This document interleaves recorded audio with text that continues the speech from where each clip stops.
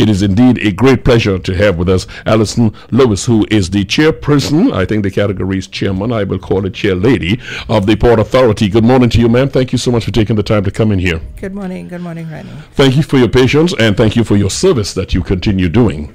You have a situation at the port where if you thought gray hair was a thing that only belonged to some people, you have just been introduced to it, because there is a lot going on at that port that calls for everything in you to be put to the test.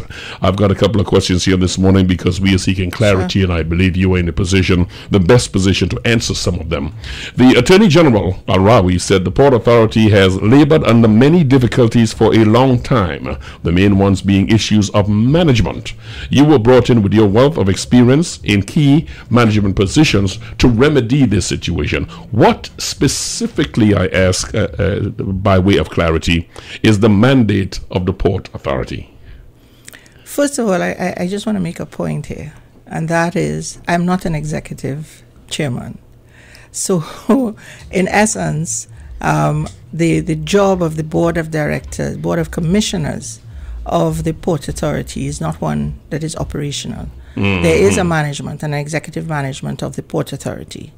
And essentially, our job as commissioners, basically, to ensure that the Port Authority Act, that, it is adhered to, and that essentially the Port Authority of Trinidad and Tobago has responsibility for the ports of Port of Spain, Scarborough, and other so designated ports. I just want to make a point here that the Attorney General is very correct in that it has suffered. The Port Authority of Trinidad and Tobago has suffered greatly over the last few years, and the time has come when the Port Authority needs to be fixed, and we need to address that as a matter of priority. That is one of the priorities to my mind for Trinidad and Tobago. I listened just now, to your interview with David Abdullah on the economic situation. Mm-hmm. And I think people need to understand also that whatever happens, in the economy, it starts at the port. It starts at, what we import, what we export. Yeah. And that is something that I think people need to take on board. And that is why, to my mind, fixing the Port Authority is an absolute priority. That is why, on investigation of your service to the country, it is with great relief that I see that you're the person put inside of there. The job is going to be indeed a Herculean one that even Hercules would refuse, because following the independence and before the latest crisis, the route was for 25 years served by, we are talking about the sea bridge, for 25 years it was served by the Scarlet Ibis and the Bird of Paradise. 1975 was the era of the MV Tobago and the Panorama. Quantum leap into 2000, where we had the fast ferries like the Cat and the Lynx, and then the TT Spirit.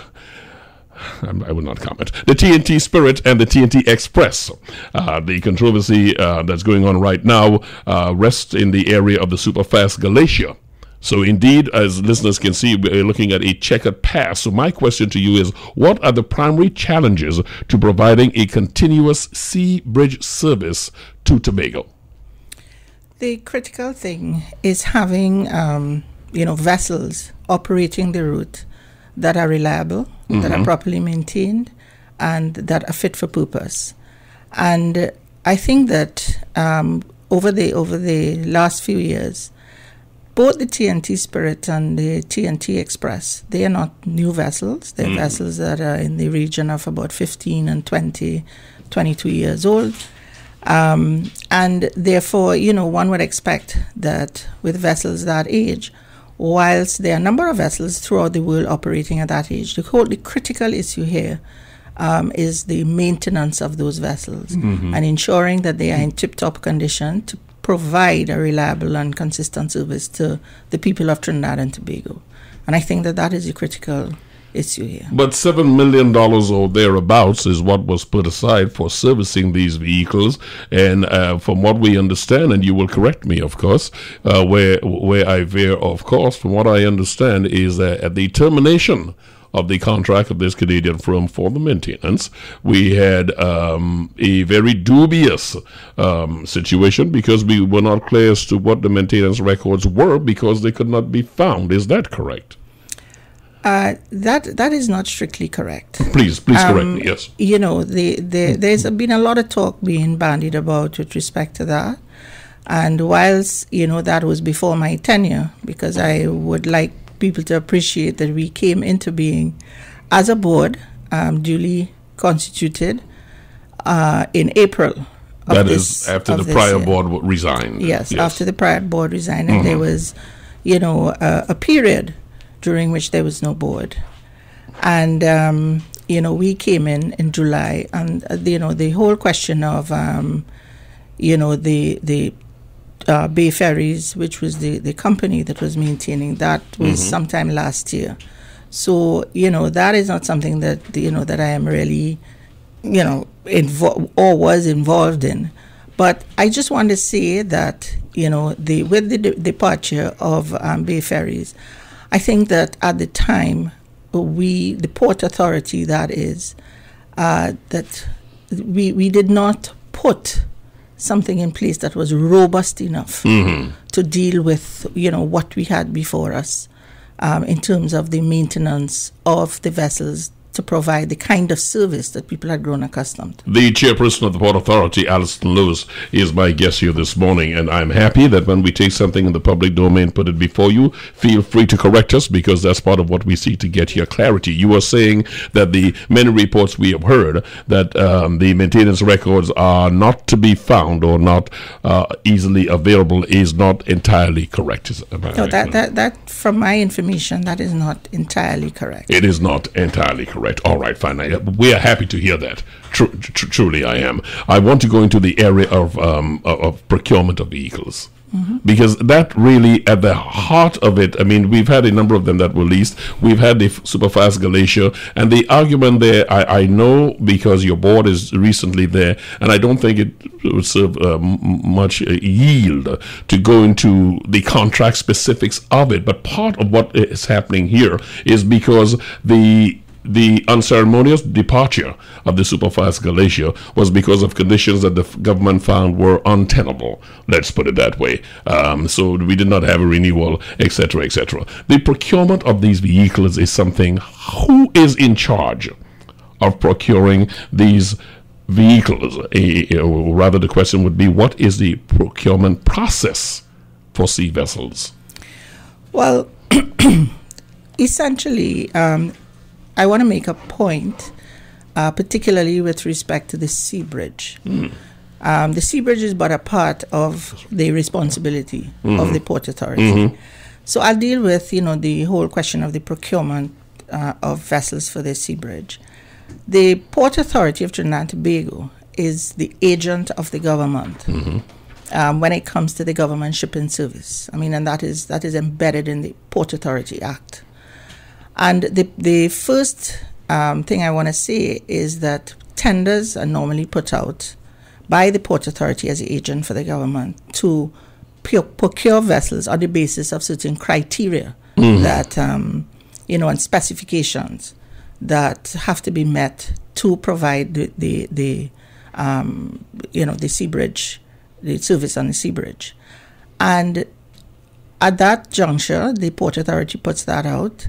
The people respond, and, you know, it's an open tender that goes out, and on the basis of that, the tenders are evaluated by the management team, procurement team, and then the tenders committee of the board, and then it comes to the board for approval, and the board makes its recommendations to the Minister of Works and Transport, who is the line minister, you know, for the Port Authority.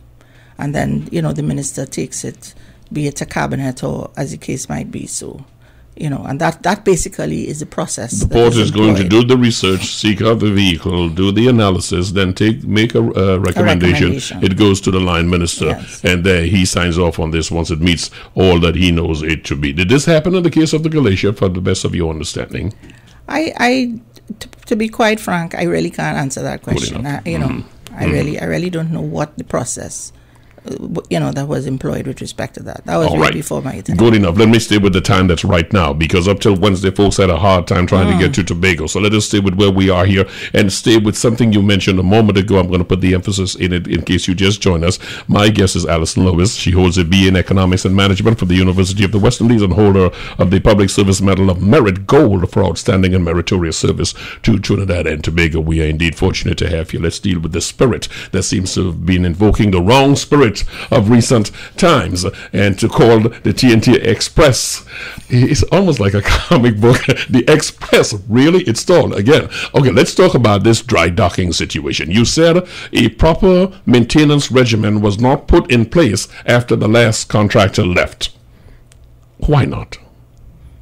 You're asking me about something that's way before my time, Rennie. And it's still before your time. Okay, so let's go into... That was before my time. That happened last year. All right. And essentially, I really don't want to comment on that. Good enough. So let's go into where we are now. What is being done right now to remedy the situation we are looking at with regards to the sea bridge to Tobago? Okay, at present, let me just give you, generally what the status is. At present, the TNT Spirit is not on the route, and she goes into dry dock on the 7th of June. The TNT Express, which unfortunately should have gone into dry dock before and didn't, is now on the route, and we have had quite a number of failures on the Express.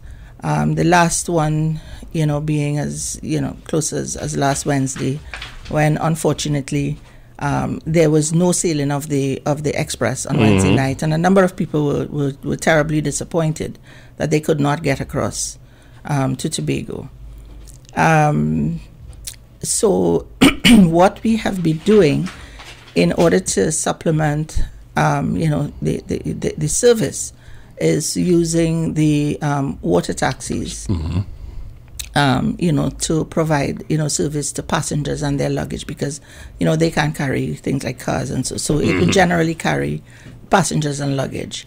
And we have been fortunate in that, we were able to use one of the NITCO, the water taxis, to ply the route to Tobago, which we did on Thursday morning after the failure on Wednesday night.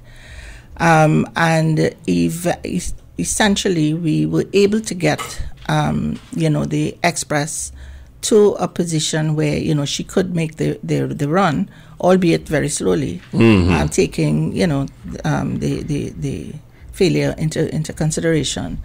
And, of course, I want to make it clear that, we would not sail the vessel, and no captain or engineer would allow that vessel to leave the port unless they felt fairly comfortable, very comfortable, that it was safe to do so. And whilst, it may have taken a little longer, taking into consideration the failure that had occurred, we did get the Express across. And we also had the water taxi coming back from Scarborough the following day, and the Express did leave the evening. So as the situation stands right now, we are operating with just the Express and, with service from the water taxis. And I really want to thank NITCO, for its support, with the water taxi service. And I would go back on this one thing. When the water taxis, when we considered, the water taxi service, there was always the intention, and having this in mind, that in an emergency situation on the sea bridge, that the water taxi would be able to pick up some of the slack. This was always an understanding. It was an understanding, yes. The NITCO itself did have, some problems with the water taxis themselves. There were 4, and I think 1 or 2 of them were down. But as it stands now, I think they're back up to 3. So we are able to, they are able to facilitate us from time to time. That's our interim measure. But that is purely an interim measure. I want to go into, just step back just for a moment, because if we are going to get the Spirit in dry dock, you say it's from the 7th of June. When are we expecting it back? We expect it back. The expectation is that it will be back the beginning of July. So it will be out of service just about a month. And one can, you can only be optimistic because you don't know until it gets in there. But yes, one can only hope that this time a proper inspection would have been done. I mean, dry dock means it's out of service, so we can work on this thing totally. We can expect some consistency in service, so once it's returned. Well, yes. I want to say this, that, putting the Spirit into dry dock, there's going to be a total overhaul, not just a routine dry dock situation. It is going to go into dry dock, and it will be completely, looked at and overhauled, etc. That is the intention, so that when the Spirit comes back in service, we expect that it would be operating in top-notch condition. I mean, given its age and so. All right, and as far as the Express is concerned?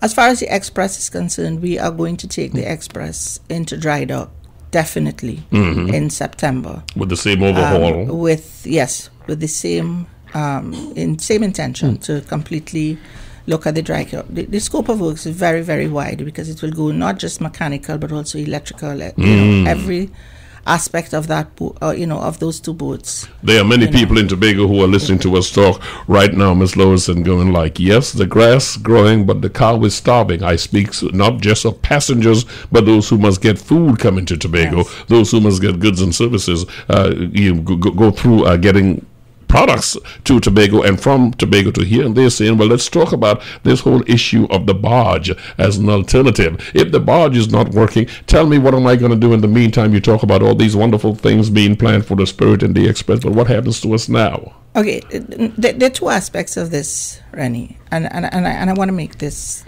point. Please. We are talking about the Spirit and the Express, and that's basically to deal with the passenger side of it. The cargo side of it, is something, separate and apart. Even though on the Spirit and the Express, you would take light little vans and, that kind of thing, like a bread van or some such thing. But when it comes to the cargo situation, I mean, you're talking about something that is totally different. Big stuff, yes. And that is big stuff. I have to say that, unfortunately, when we came in as a board, we were faced with a situation in which Galicia was due to leave in about 10 days' time. And therefore, it was necessary for us to try and put, things in place to ensure that there is some service to Tobago. It may not be up to Galicia fashion. It may not have been, but at least we had to put something in place.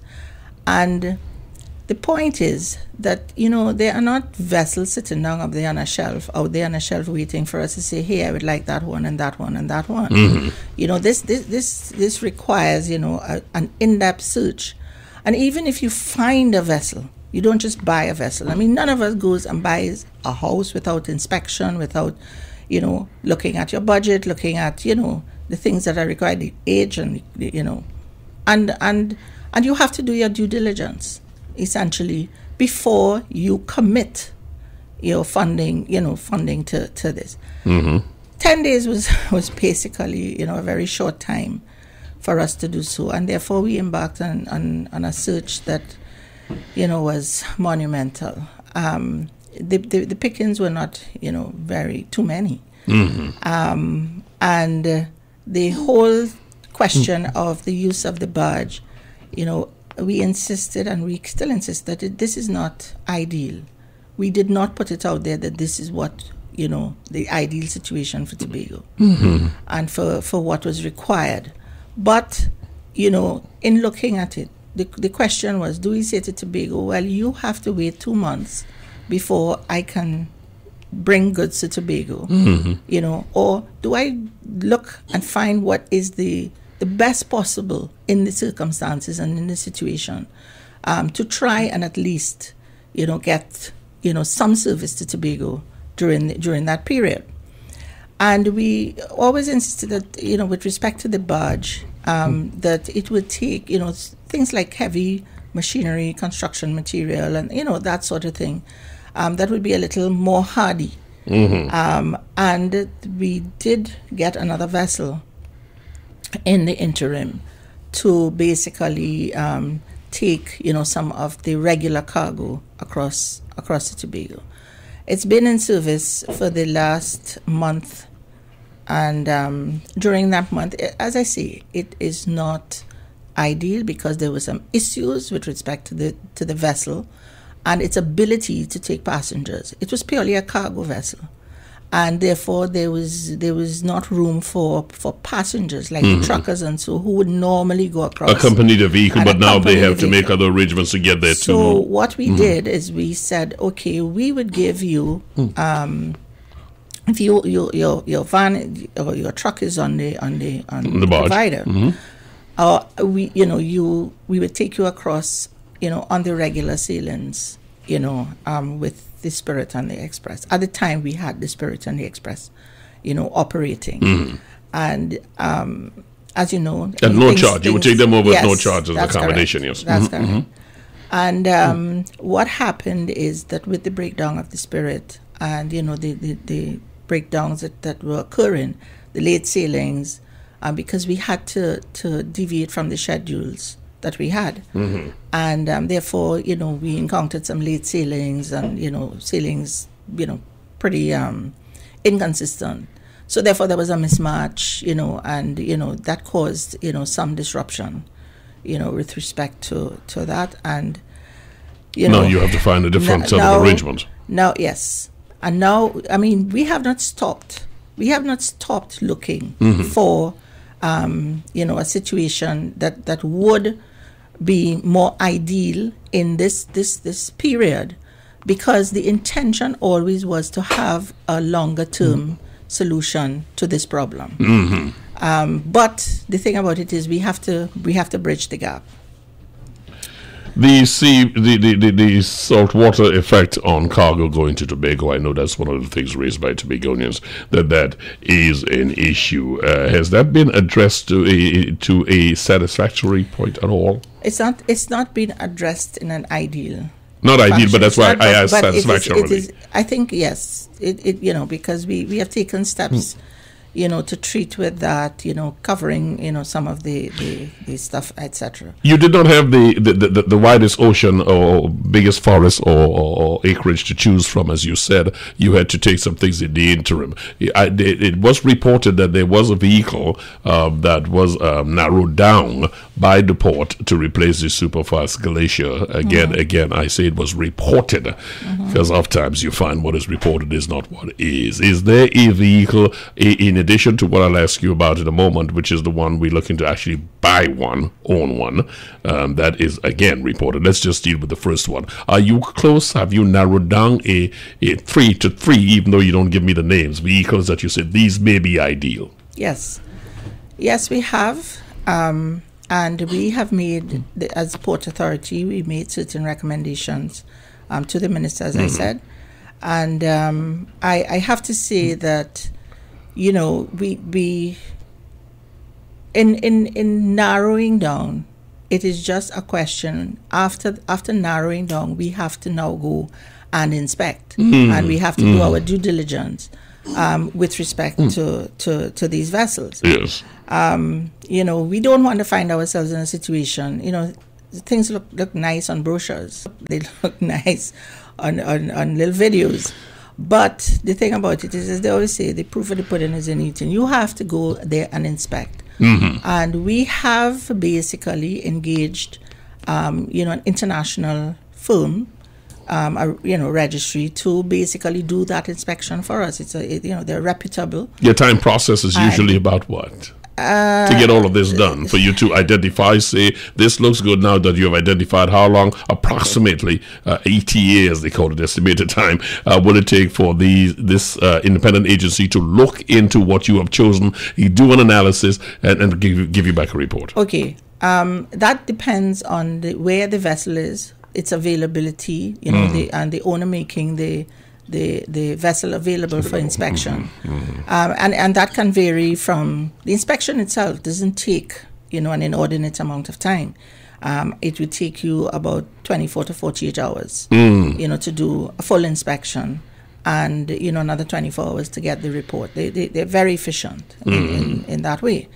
But the question is, where is this vessel, and, whether the vessel is available for inspection, and those are the things that will take the time, and it would vary the time factor with respect to. The chairperson of the Port Authority, Alison Lewis, is with me, and we're talking about one aspect of the responsibility of the Port Board. One aspect, and I chose that aspect this morning because there are many that can take a very long time, and I just thought we would focus this morning on the Sea Bridge. That's why I'm keeping the attention there. It was reported equally that the minister, or the cabinet rather, approved for the purchase of a vehicle. Clarify that for us, please. Well, I mean, when we got into the Port Authority, the cabinet we were advised that the cabinet had taken a decision in terms of the long-term solution, the purchase of a vessel, and I would imagine that would be custom built, in the final analysis to meet the requirements of the Sea Bridge. That has been a cabinet decision. The estimated time of that, there is no way you can tell, but it is not something that you're going to get tomorrow. It's not something that you're going to get tomorrow, and that is why we have to bridge that gap. So we are looking at dealing with the situation as it is right now, and ensuring that there is a service, and then we go to a more longer term position. Whilst the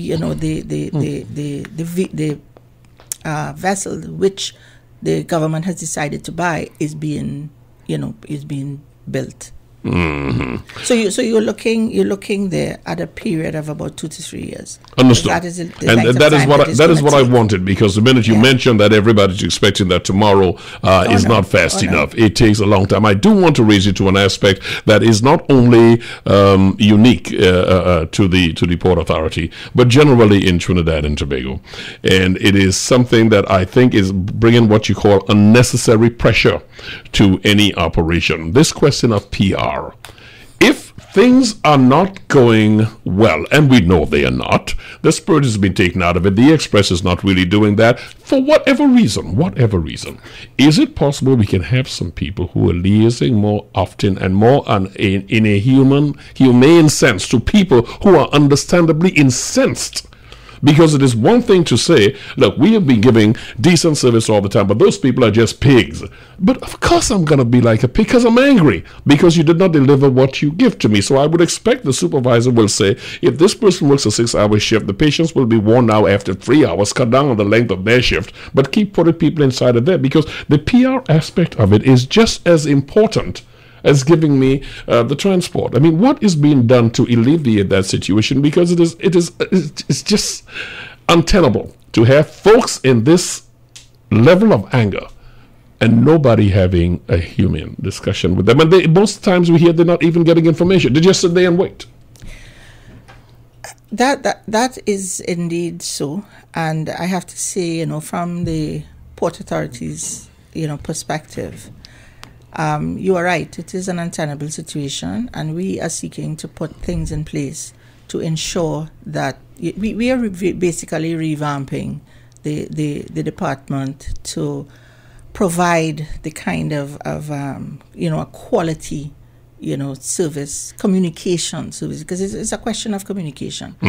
The one of the things, though, and I think this is important, is that it is very difficult to communicate if you don't have something to communicate. And by that I mean sometimes, the engineers are not in a position to give you information with respect to when would that vessel sail. so that I can communicate to the people that she will not sail at 9, but she would sail at 12, with that kind of certainty. And that has been a lot of the problem that we have faced. And I know people get very exasperated. And I'm talking about our people now who have to communicate. They too are very frustrated because they are not being given the kind of information that they require to communicate with the people. That's so, it comes back again to what I started off saying, and that is in the context of our maintenance capability and our ability to diagnose and deal with some of the situations that we face, with those vessels of a technical nature. That is a critical part of it. Madam Chairwoman, just to leave our listeners with a clear area as to what is, we have identified the dry docking, we have identified the overhauling to be done, we have identified and accepted that the barge is not the panacea, but it surely is a way of getting things done. Folks in Tobago are worried that their tourism will suffer, worried about a lot of things because of the shortcomings of the situation here. Anything else is being contemplated in the short term, i.e. getting another vessel from somewhere? Yes. As I said a little earlier, we continue to look and we continue to work on this issue and work on this problem. And we have identified, some vessels which can be put into service, within a reasonable time frame. We are now doing our due diligence, and we have right now inspectors on 2 of the vessels that we are looking at. We have finished an inspection on 1, and we are continuing our negotiations. And we have been given the go-ahead, at the highest levels to basically pursue, getting a vehicle here in the shortest possible time.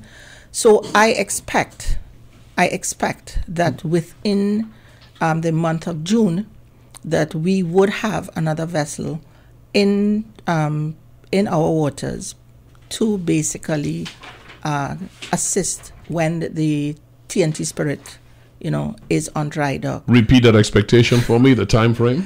I said I expect that within this month of June, or at least by the end of June, that we should have all things, our due diligence, panning out, and all things being equal, that would be so. Because as I said, we have been given, the clearance to pursue, that vigorously. All things being equal, we would expect to see a more workable situation by the end of June is what we're saying. Madam Chairperson, you have taken of your time to come here this Sunday morning. Of that I am truly appreciative. Anything hitherto I have not inquired of you that you think would be germane to our listeners this morning in the sense of clarity with the situation that's going on specifically for the Sea Bridge? I just want to say that, the Port Authority is working diligently to, relieve the present situation, on the Sea Bridge. We are going to continue to work to ensure that, the service is once again, reliable, consistent, and something that we would be proud of, and all of Trinidad and Tobago can be proud of. That is my promise. That, and I know that I have the support to do so, and the commissioners, my fellow commissioners, and I, will continue to work diligently to get that service back up, together with all the other things that we have to do on the port. I am appreciative, one, of you coming in here this morning, but even more appreciative of the years you have given in serving Trinidad and Tobago. I'm going to hold you to that. Yes, I will. And I'm also going to ask you not to be a stranger. We may be knocking on your door again for updates as we go through looking at this situation. Sure, it would be my pleasure.